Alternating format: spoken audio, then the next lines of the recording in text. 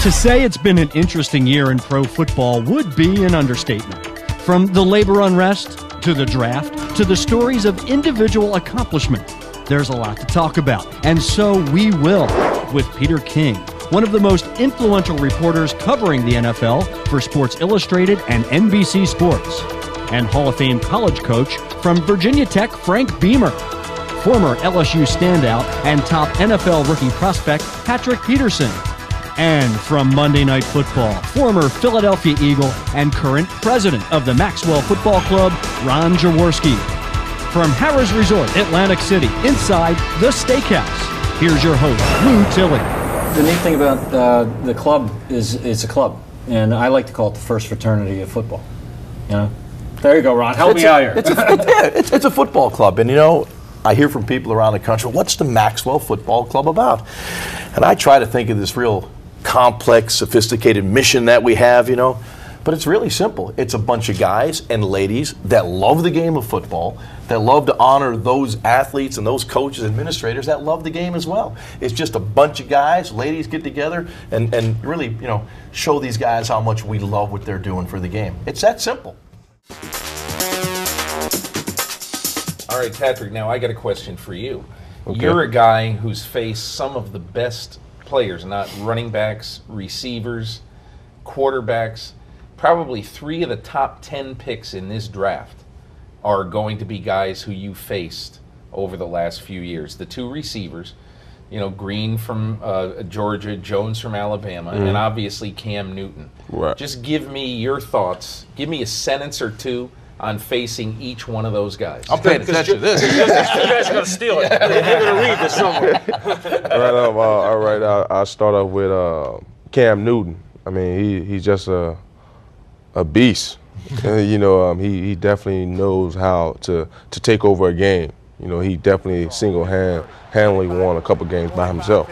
You know, but it was definitely hard game planning from him because we couldn't find a kid 6'6", 245. Right, so it was tough game planning for him, but he's definitely a great all-around player. You know what, the question I would have for you on him that I found interesting when I would watch him play, sort of like, I think one of the best guys throwing on the run in pro football is Ben Roethlisberger. And he made a couple of plays in that playoff game, especially against the Jets. The Burt Bell Award trophy winner this year was Mike Vick. And so many people have talked about this amazing change in Michael's skill level and his fundamentals. Did you buy into that, or did you have that all along when you had Michael back at Virginia Tech? I don't think he's ever changed as far as what he can do. I think Coach Reed and I think the development there certainly is very good. But what Michael always was able to do, he's such a competitor. I mean, he's such a in good football sense. You know, on the field, he's just a different guy. And then his physical skills, I mean, he's always been able to really throw a football and get it out of there quickly. And of course, his movement, you know, keeping plays alive is just, you know, unbelievable. So those skills have always been there. But I think he's developed certainly as a you know, big-time NFL quarterback. But I think the basics there is how competitive he is and his skill level. He had that at Virginia. Let's talk the big issue this year, and we've had debates about this at your office over at NFL Films. The head injuries, the hitting with your head, leading with your head. The old Warriors will tell you, that's what we were taught. That's instinct. I don't know how you change that. I mean, have you thought about that?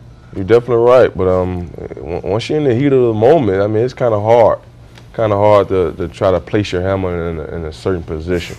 But at the same time, I believe Mr. Roger Goodell, he's trying to put a clamp on it. You know, so I guess now in practice, now the coaches got to teach us the right hat placement. You know, are they doing that? Are the coaches actually doing that, Peter? I think they're making an effort. I saw it at training camps this year. I saw an emphasis on that. I think one of the biggest things when you look at the sport, the way it's played now, it's so fast.